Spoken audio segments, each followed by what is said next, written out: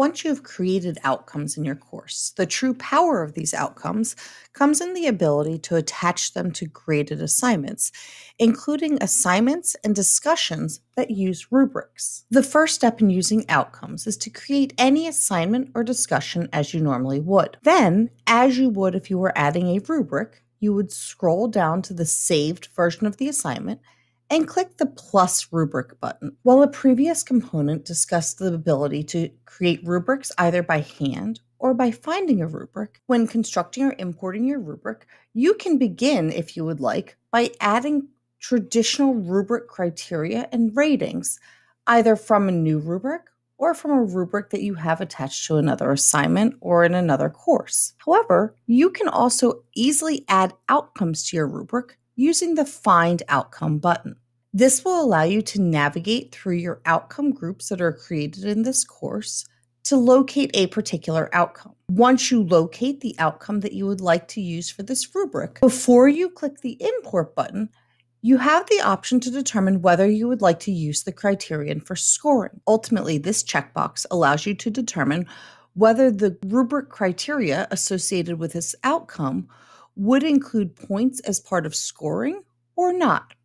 So in this case, if I choose to import this rubric and use it for scoring, you notice that this rubric criteria, which is identified as an outcome because of the target symbol, has point values attached and is added to the total point value of the rest of the rubric. However, if I add an additional outcome and uncheck the box to use it for scoring, you notice that although the point values are reflected, it did not add to the total point value. Thus, when adding outcomes as Canvas rubric criteria, you have a wide range of options of how you can use the outcomes, both as outcome measurements and for grading, just for outcome measurements, and or using the outcomes in conjunction with other rubric criteria. Thus, you could have a rubric that is entirely made up of outcomes, a rubric that doesn't have any outcomes, or a rubric that has the mixture of both. As with any rubric, you can also choose to use the options below the rubric to use the rubric to grade the assignment,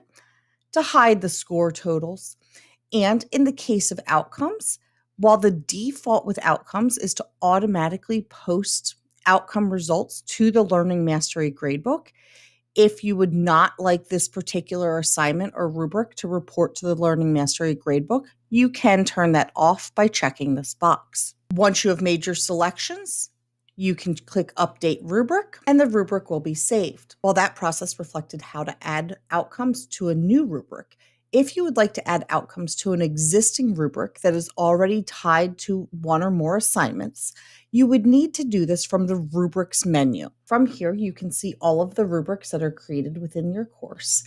And by hovering over the right side of a particular rubric, you would be able to see a pencil icon, which allows you to edit this rubric. And in this case, if needed, you would be able to add an outcome to the rubric the same way that you did for any new rubric that you were building. Once you've finished, you can click Update Rubric, and that will attach that outcome to any assignment this rubric was already connected with. As you begin connecting outcomes to rubrics and therefore to assignments, you can use your Outcomes page to view which rubrics and assignments are attached to each individual outcome. To do this, you would come to your Outcomes page and navigate to the outcome in question. You would then click the title of the outcome in the right panel, which would allow you to see the aligned items, including any aligned rubrics and assignments that utilize those rubrics. Thus, as you can see, the power of outcomes comes in connecting these outcomes to individual student assignments, which will allow you to measure student mastery for the target goals.